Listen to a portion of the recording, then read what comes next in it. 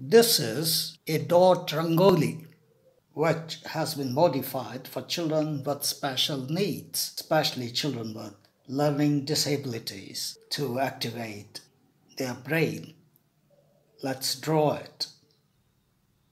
To begin with, draw a diamond-shaped square. Then draw a curve. Similarly, draw a curve on each corner.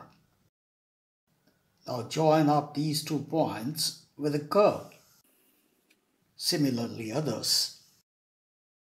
Now extend each side of the square clockwise like this. Now on each line, draw a wavy line. You get a shape like this. Then in each enclosed portion, put a dot like this.